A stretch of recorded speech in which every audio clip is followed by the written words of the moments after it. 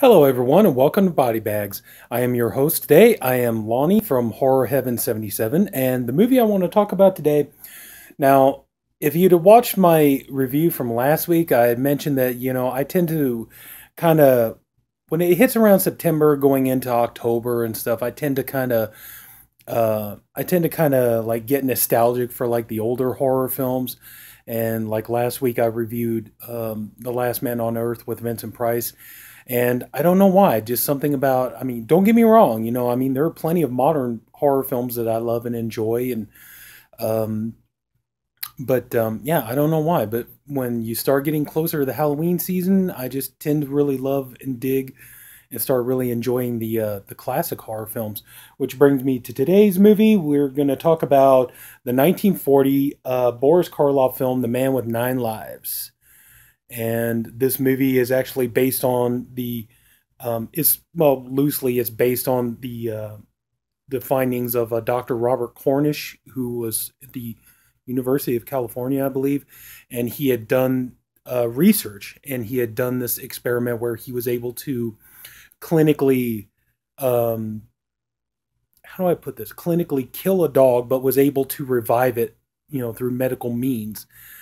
But of course, and this was back in 1934, so obviously they thought the man was deranged, and so they kicked him off campus and, whatever. And, he was discredited and things like that. But, a lot of people thought it was an interesting story how he was able to, pretty much kill this dog, but then bring it back, so that inspired the screenwriter, who is Carl Brown on here, to write this film. And the movie is loosely based on the findings of that. The story is pretty simple, and it's a classic old horror story, kind of gothic story. You have this Dr. Tim Mason, let's see here. No, Tim Morgan, I'm sorry. You have this Dr. Tim Morgan and his assistant Judy Blair.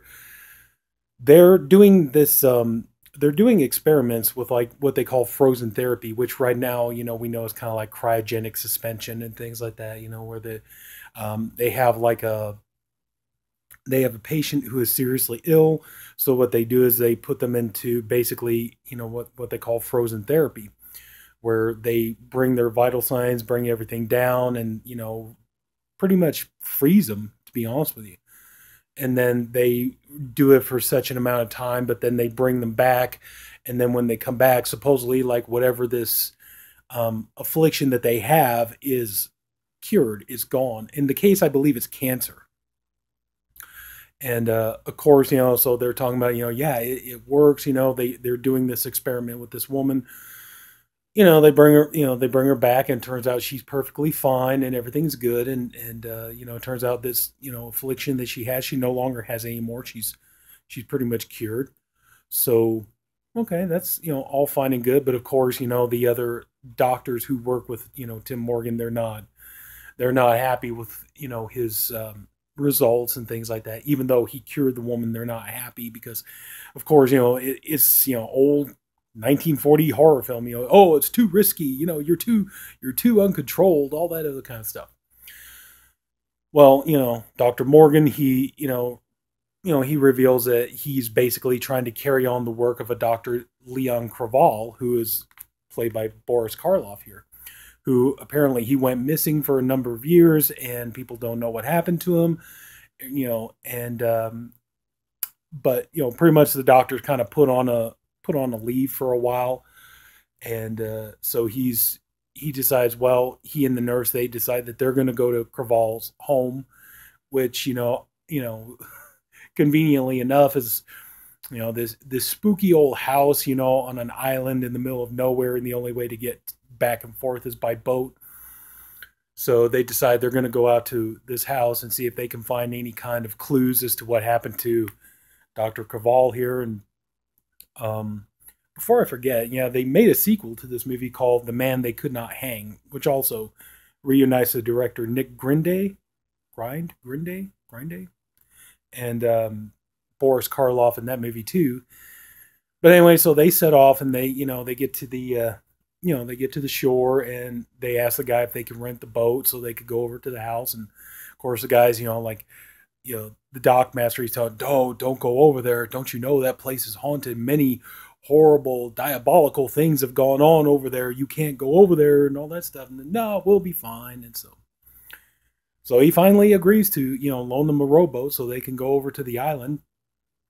They get there and they're looking through the house, and they see the house is kind of in disrepair. It's falling apart, stuff like that. But, it's kind of funny. I'll get to that in a minute. But, so they're looking through the house, and then they get into the basement area, and they find this big, huge, like walk-in freezer kind of a situation.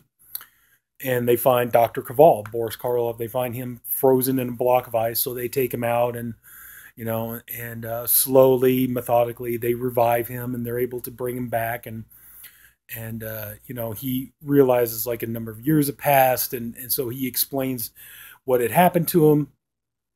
That there were 4 people, and what was happening was he was doing an experiment with the frozen therapy, which I believe was a cancer patient. So he's, trying to, he's trying to put this person in the therapy. And so the idea is, once the therapy is over, they won't have the cancer anymore, it would be all right. But apparently this man has a nephew, and this nephew is, pretty much, he's kind of a money hungry, turns out that he's mad at Karl because his uncle is financing Karl's research. And, of course, he's like, no, I just want my uncle to pretty much die so I can get the family fortune and everything else, and it all come to me. So, so I want to find out what happened to my uncle and get him back and all this. And so there's I believe there's a sheriff and a judge and I believe a lawyer too. So they're telling Boris Karloff, you need to help us, and you need to take us to, find where he's at and everything. And so very begrudgingly, Karloff decides, okay, fine, I'll take you there, but don't say I didn't warn you and all this. Do not interfere, do not disturb the research and everything else. So they get over to this island, and and they go into his place, and they find, and so they're talking about they need to bring him out of this, suspension and stuff. And so they start doing that, and Karl, he's fighting against them. He's all like, no, you don't understand. You're going to ruin everything. He's like, I have a chance to save this patient. Don't stop the therapy. Let me finish it. He'll be fine. I promise you. I assure you, he'll be all right. He'll live and everything else. But the nephew is persistent about, no, that's my uncle. Get him out of there and all this other kind of stuff. And then what ends up happening is there's like the walk-in freezer, but there's like a second one. And so the 4 guys, they go into the second one. Well, Karloff decides, I can't let them ruin my experiment. So he, closes the freezer, leaves them in there. So they pretty much freeze to death. And so he's, explaining to them, I can't let you guys destroy my research. It's like, I gotta continue on. And so, but Karl, he's getting ready to get out of the main freezer area, but the door closes and he's trapped in there with them as well. And so he ends up freezing himself. So, after he tells kind of the story of what had happened, as a matter of fact, these are the 4 guys right there, of course. But, so anyway, so after he tells them what happened, he says, oh my God, we could revive the other 4 men and stuff. And we come to find out that the patient that Karloff had been working with had died because they took him out of the frozen therapy, and then the cancer or whatever it was he had, pretty much consumed him and killed him. So, but he's all like, what, we can still try to figure this out. We could still, do some research and things like that. So anyway, so they revive the 4 men, and of course, they're not particularly happy with Karl here. And so on the one hand, they want to take Karl back, and they want to punish him to the fullest extent of the law, and they really want to, really want to throw the book at him and stuff. But at the same time, though, Karl is like, I still need research to do with, my, the frozen therapy and things like that. And I do have 4, they may not be willing, but they are 4 guinea pigs. So he's trying to figure out a way to, subdue them so he could start, working on them. And at first, Morgan and Judy, they're willing to, they're willing to assist him up to a point, but then when it turns out that he's basically talking about killing them, and bringing them, he's like, I'll kill them, but I'll bring them back and everything. But then it's not going as planned, because like at one point the nephew is like, he's about ready to lunge at Karl and attack him, and Karl ends up killing him. Then he knows pretty much the other three plan to rebel against him as soon as possible, so he's going to pretty much just go ahead and kill them. And then he decides to turn his attention to Morgan and Judy and ask them, would they be willing to make the sacrifice so he can carry on, with his experiments, whether, it doesn't matter whether they live or die.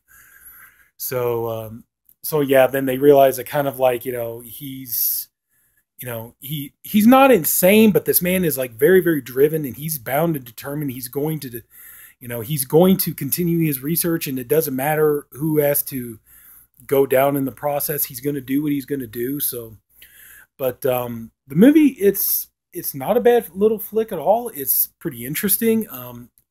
You got a great, obviously the whole thing is, Karloff stealing the show, which he does, like he always did. It's another case of, him playing a character who, even though the character does bad and kind of diabolical things, at the same time, he always brings this kind of, he was always known for bringing this kind of empathy to it for the most part, bringing this kind of pathos. It's like on the one hand, he's not really like, his goal isn't so much that he wants to just kill people. His goal is he wants to just do this research so that this research can be used to help people, but just the means that he ends up having to go through to try to achieve that end up not working very well. But, he does give a good performance. He's, of course, he's totally interesting to watch. He always was, always will be. So he is pretty much the scene stealer in the whole movie. The other cast are kind of just there to, they're just kind of there to be his foes or to be his victims, or, but, the one thing that I thought kind of bugged me about this movie, though, was just that I find it funny that, they go to his home, they go to his, house out on the lake and stuff like that. And apparently like the whole place is in disrepair and there's no electricity and all this other kind of stuff. But, somehow or another, those freezers for years managed to stay operating. They never broke down, never needed any maintenance. Nobody ever came out there to check out. So it's like, technically, Karl and all these guys, they should be long since dead. It's like, if anything, by the time they got out to the, house and they found the bodies, like they should have been like just skeletons by now, or, skeletons with, just rotting goop on them. But it's funny just to find, for all these years, this house has been neglected and there's no power and all, and yet the freezer still works, and, all these people are perfectly frozen within and all that. I always found that was funny. And who's paying the electric bill? It's little things like that you think about, but if you don't go into it thinking about that, you just go into it, wanting to see a good Boris Karloff movie. This is, definitely, it'll do you. It's a fun watch, and, it runs by pretty, 73 minutes. It runs by at a pretty, fast clip. So yeah, I highly recommend it. If you like Boris Karloff, and, this is definitely a movie to get if you want to, if you're sitting here wanting to build a Boris Karloff collection, I highly recommend this one. Pick it up. And I'd like to find the other one, The Man They Could Not Hang. I'd like to get that one too, because, if that's the sequel of this, I'm curious to see it. But so anyway, so yeah, so some Boris Karloff goodness. So anyway, that's going to pretty much do it. If anybody took the time to watch this video, I thank you for doing it, and I appreciate you for doing it. I honestly hope you enjoyed this video, and if you did, please like. If you haven't already, please subscribe to the Body Bags channel. There's a reviewer for every day of the week. Everybody does great stuff. They're always, bringing their own, flair to it. I'm the Saturday reviewer. Also too, hey, check out my own channel, Heaven77. And, again, thanks for watching, and take care. I'll see you next week. Good night.